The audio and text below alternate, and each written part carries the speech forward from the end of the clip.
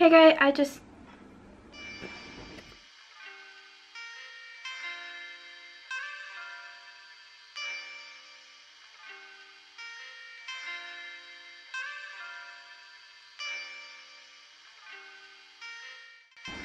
Hai semua, selamat datang ke channel saya. So, untuk video hari ni saya akan bercakap 100% in Malay.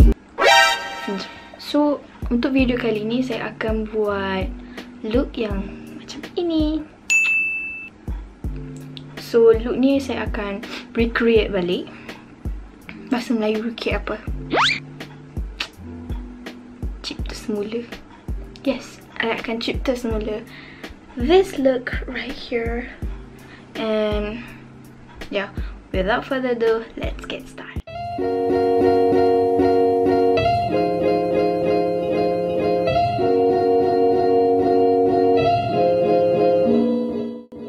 Ya, setiap kali you guys nak makeup, setiap kali korang nak start makeup, make sure korang kena pakai moisturizer or something else yang boleh lembapkan muka korang. So next saya nak pakai serum.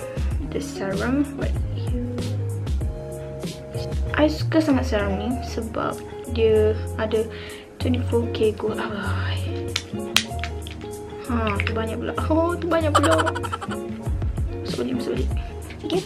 Sapukan seluruh muka anda sehingga anda rasa ia sedang meresap.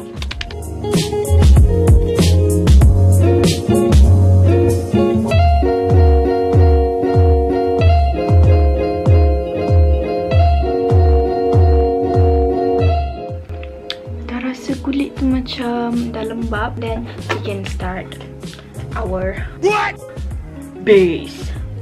So base yang kita nak guna hari ni adalah kita nak guna foundation. But yeah, foundation. So foundation. Ta-da! It is Kate in the shade.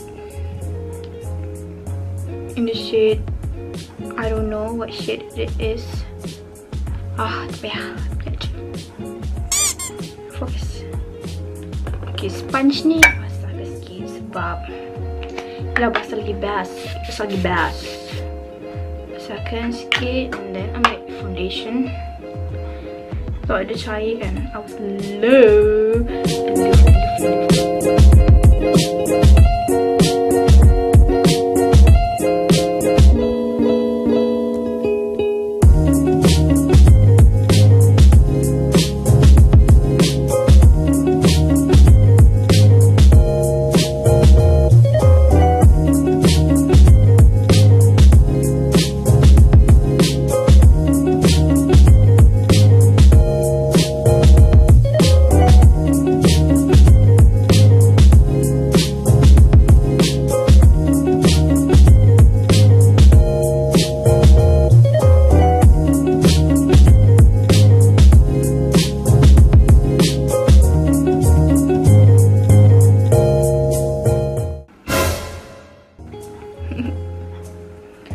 I nampak macam hantu.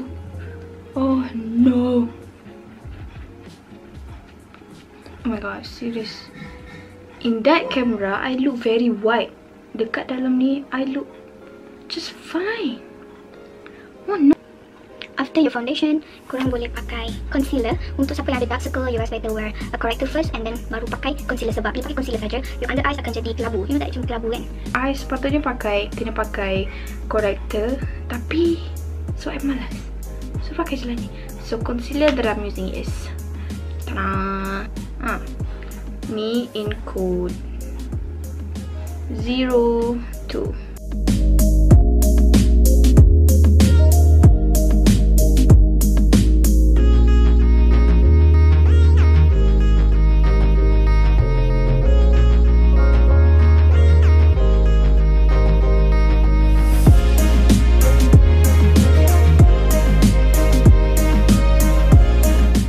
I was the critical part yang selalu using. So I pakai bedak from Innisfree. One right here, Innisfree mirror powder.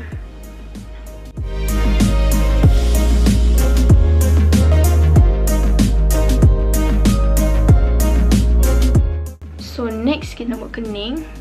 So I guna spoolie. It's from Catrice and the code is chocolate brownie. Dia macam ni tau sebenarnya.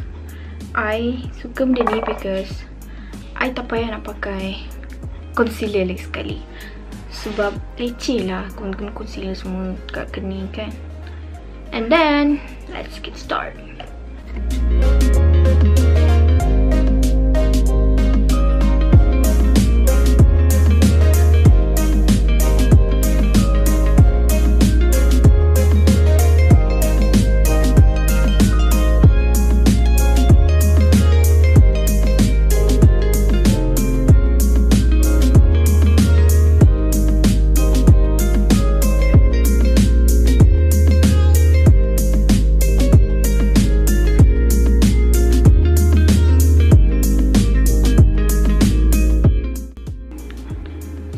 Oh my god, look at that brows. So dia macam ni, literally. This is the brow rasya, this is the messy brow. So kita akan buat belah sini pula. So dah siap kening, right? Sama ke? Macam si tonggar. LOL. So yang bedak-bedak tadi tu korang just swipe. Korang just buat sini je. Okay, I just made this color and this blusher. So I akan guna this color first. It's from camilianoh in the shade Cocoa. Ni color dia, okay? Brush from CS Makeup. Number, tak tahu nama apa. So I akan guna this blending brush. I just ambil sikit, ketuk sikit. First, kita kena start from here. Start from your eyelid. And then blend ni atas, ni atas, ni atas. Kau fokus sekarang? Atas ni atas like this. Blend, blend, blend, blend, blend. Okay, blend macam ni. Nampak tak? Nampak tak ada colours? Dah macam spray. Okay, biar kena kening. Korang jangan buat eyeshadow just like kat sini je. Tu tak, dia kan nampak tak natural. Okay, nampak tak dia punya. This eye tak pakai eyeshadow, this eye pakai eyeshadow. Walaupun dia sikit, dia adalah tukar-tukar perbezaan kat mata korang.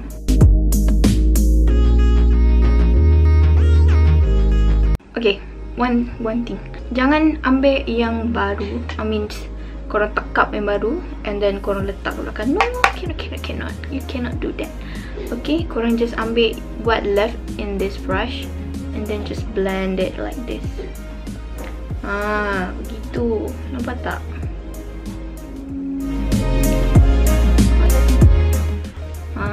And then untuk contour, I akan pakai same color. So what you have to do is how to contour. Tengok sini ya. I pakai brush yang macam ni. Dia macam flat, right? Flat. This one from CS Makeup juga. CS Makeup number P9 with the same color. Start from here. Ataupun korang nak start from depan ni pun also can. Start from bulu depan kening ni and then turun bawah like this. Oh, you can see right? And then ni pun colour sekali tau. This one right here tu. Macam tu. So dia akan bagi kat sini hidung. But jangan colour sampai sini, okay? Jangan colour sampai situ. Dia nampak macam stompo hitam. And it will be like, what the hell is she doing to her nose? And then start bagi kecil sikit hidung yang kemang ni. Macam tu. Okay, start from here dan turun bawah. And colourkan ni. Dan colour sikit bawah ni. Macam tu. And then ambil yang ni, kita blend balik semula. So korang punya hidung nampak macam-macam sikit kan. Gitu. Hancur. Walaupun hakikatnya hidung kita ni sebenarnya taklah macam mana kan. Macam tu. Yup. That's right. For under eye, kita ambil colour sama using brush yang kita buat untuk contour. And then Untuk under eye, korang jangan pakai colour gelap-gelap tau. This color is dah perfect. Sebab kalau pakai gelap, you guys akan nampak macam hantu. You know that hantu yang macam ni? Hey, what happened? Yeah, that's it. Sebab I kata this one is for contouring. Guna the same color and then buat bawah bibir macam ni. Dia akan nampak juga punya bibir macam itu. Okay. If you guys nak lagi define, I mean sebab ni nampak macam tak define kan, ambil flat brush macam ni. Okay, ambil ni powder ni and then buat sini. Bunyi macam ni and then sini. Takut juga. Macam tu. Nampak tak? Nampak tak? Aku rasa macam setepek. Tak apa, kita akan blend. Macam ni. Kan, dia akan lagi define kan. So, I think better you guys kena flat brush dulu, baru blend. Blend balik semula. Blend. If rasa macam hitam sangat, tak apa, kita boleh selesaikan hari ni. If dia nampak macam setepek kan, ambil bedak and then tepek balik.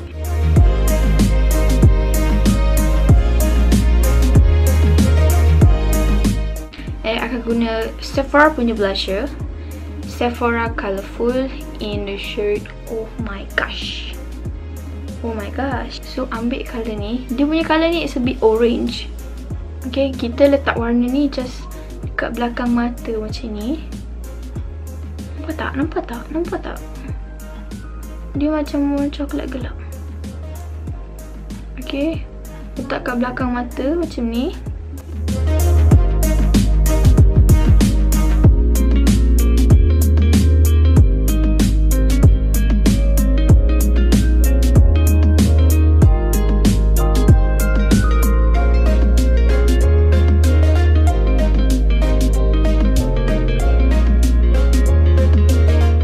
Then korang boleh ambil brush lain untuk blend balik semula.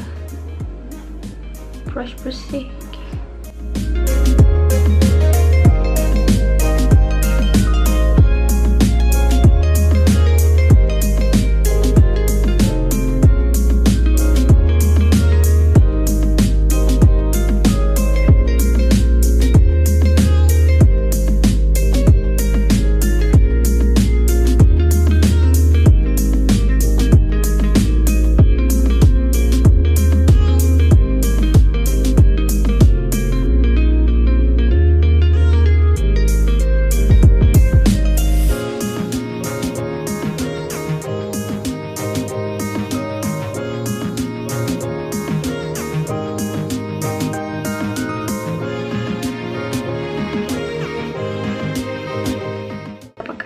Blusher orange color from Zasa, I tak tahu cakap macam mana, but in apricot pink.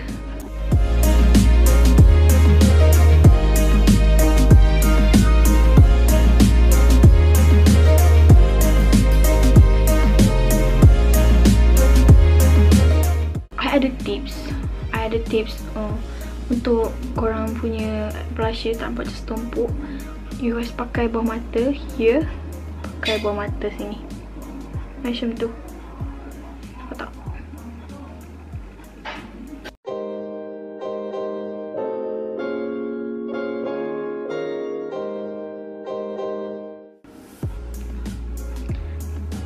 I found this dekat Watson, kat Guardian. Thank God to all my followers. I found this.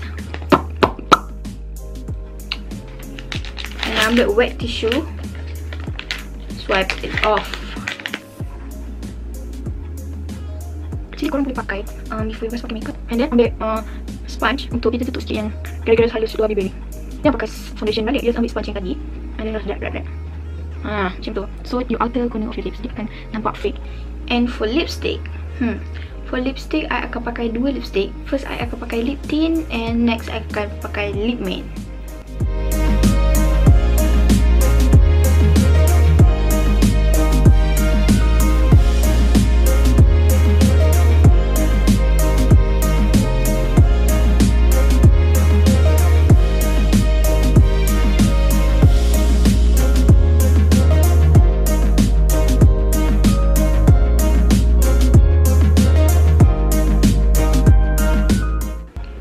So the reason why I pakai lip tint dulu dekat dalam ni, because usually bila korang pakai lip matte tu tak kena kan dekat bahagian dalam ni. So I pakai lip tint ni sebab I nak bagi dia scatter. I mean macam lip matte tu dia scatter kan. Dalam gambar tu I pakai something dekat inner corner. I akan pakai this one, Essence highlighter. I akan ambil this colour.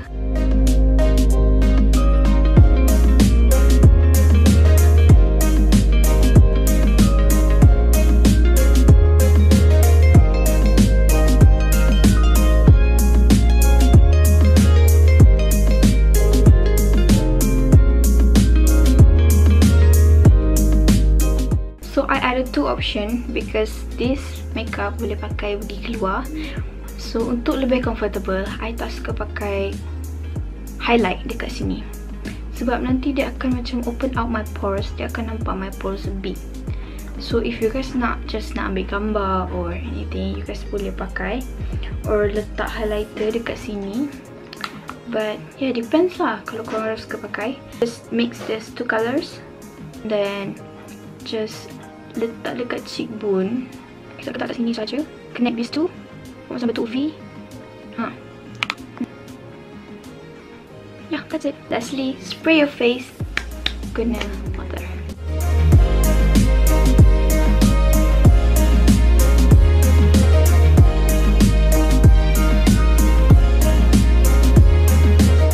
Kepit my eyelashes lagi sekali. Bila you guys punya mascara dah kering, so dia macam pop. Macam tu. Before you came round, my heart would never be much faster. Before you came round, I was ready to slow. So I just nak cakap terima kasih banyak sebab sudi tengok video ini. And yeah, just comment down below korang nak I buat video apa after this. And yup, jangan lupa subscribe dan jangan lupa like video ni, okay? Bye.